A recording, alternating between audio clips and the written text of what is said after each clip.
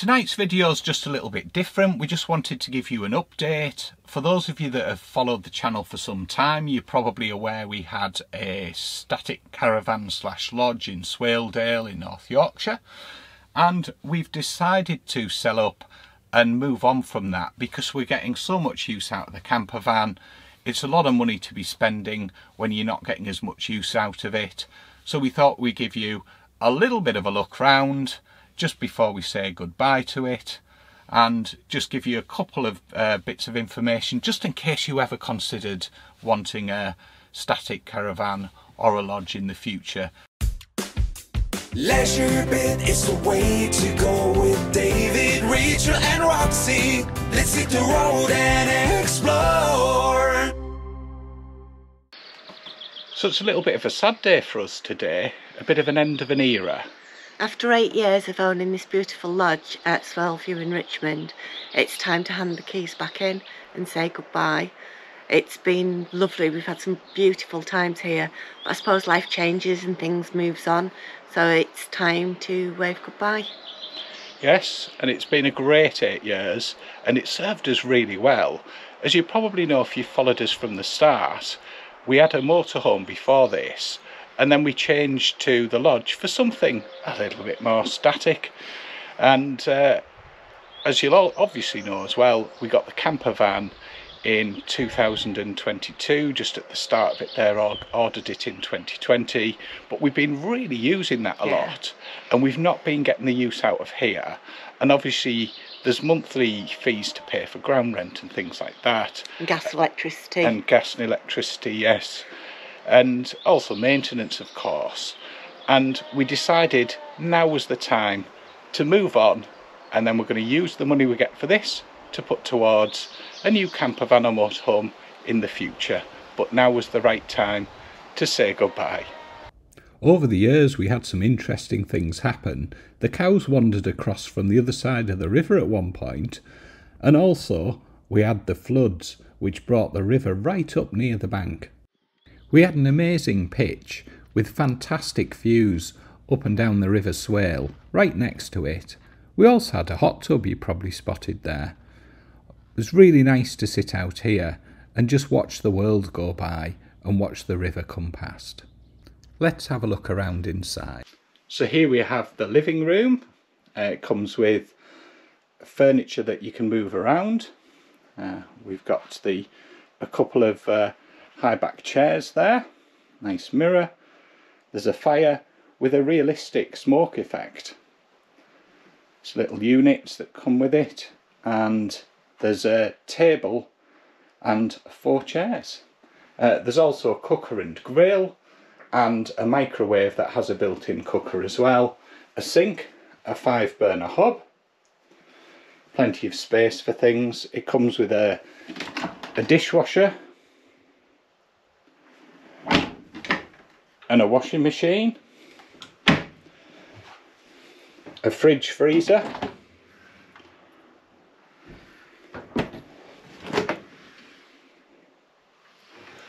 a bit of a look around there.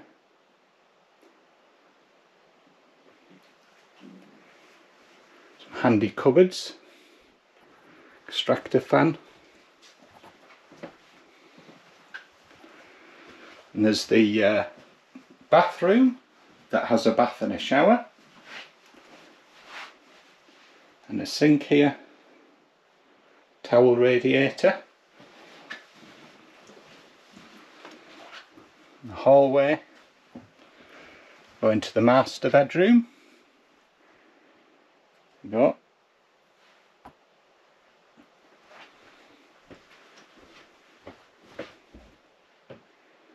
TV on the wall there, storage cupboards above.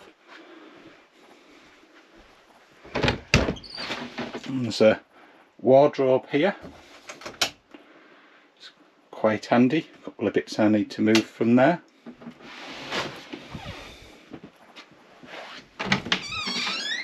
And there's an ensuite and shower.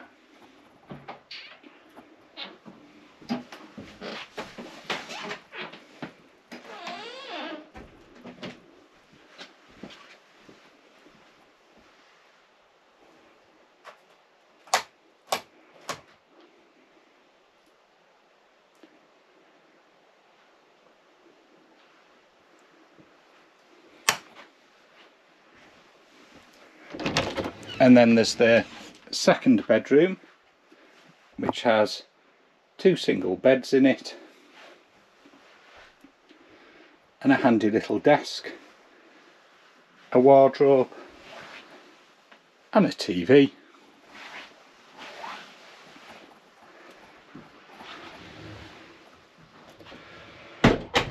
There's a handy shoe cupboard here, handy to keep your shoes in.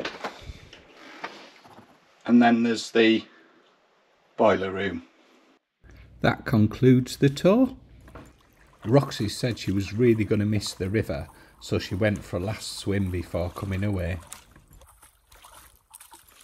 As you may know if you've watched some of our previous videos, when I ordered the camper van, one of Rachel's key concerns was that we wouldn't get use out of either the camper van or the lodge, and it's a lot of money to pay out if you're not using it. So what we've decided to do, so we were still getting some use out of it, but we were really enjoying going away in the camper van. I do think that's testament to the camper van in the fact that we loved the lodge. It was a really good base, but we actually, in balance, are enjoying going out and about in the camper van more. Absolutely. And I think it's opened up a different range of campsites and things to what the motorhome did. You know, it's 1.5 meters shorter, it's significantly narrower, so you can get places that you couldn't get in that. And that's been fantastic because it removes a lot of the hassle you had with it with a bigger one. And I know some people get away absolutely fine with the big ones and manage to take them all over the place. but in kind of my case, you tended to stick to more your kind of traditional campsites like your Caravan and Motorhome Club and Camping and Caravanning Club, where you know you wouldn't have access issues. But so the camper van's been cracking. Looking back, I would definitely get another either static caravan or holiday lodge. You've obviously got the advantage, and the one that doesn't get mentioned often is you have flushing toilets, so you don't need to empty the loo. You know, it's ready, set to go. You don't need to be hooking it up. You know, you've got your electric, you've got your gas typically, and central heating and things like that. So they are like a home from a home. So. And I do know that now, since we have actually emptied it, and I've got another house inside the house now that I'm having to try and sort and put things everywhere. Surprising how much you accumulate over time. Surprising even in the camper van, actually, when you empty it out, how much you have in there. But it was a difficult decision to make, I'm going to be honest with you, because we have thoroughly enjoyed our time at Richmond. I'm hoping that we're not going to regret it and that we're going to carry on using the camper van as we are. And who's to say in the future that we may decide to get another one?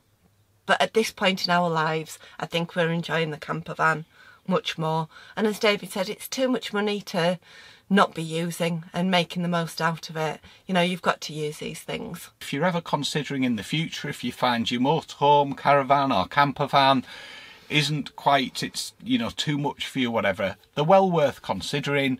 You need, obviously make sure you get a good deal on it, and make sure you check out the terms and conditions as part of it. Typically you've got your cost, you've got your purchase of your van, the delivery of it unless it's already sited, then you've got your site fees, you probably have electric, gas and water costs to consider as well, and then your ongoing maintenance. So just make sure you understand that, and also the fact that when you come to sell it, there's typically a commission as well that you need to pay to the site owner on the completion of the sale. Quite often you get asked the difference between a static and a lodge, and generally that's the insulation and the build of it, the materials that it's built out of. With a lodge, it's built generally to residential spec, so if the site allows, you could actually live in it, whereas a static sometimes isn't. Depends on the site itself, but in our case, the difference for us was a lodge. We got a 25-year lease on the pitch, but with the static you got 15, so there was an extra 10 years in there. Yeah, it makes a lot of difference. And to be honest, there's some you could say, you know, was a static or was it a lodge? You could say either.